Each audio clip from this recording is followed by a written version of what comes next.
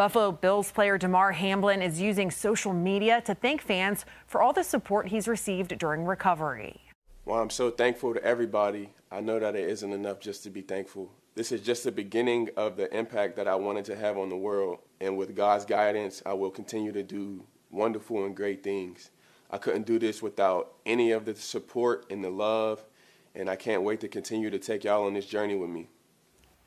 That is such a good sight. This is the first time he's spoken publicly since he went into cardiac arrest and needed to be resuscitated on the field earlier this month.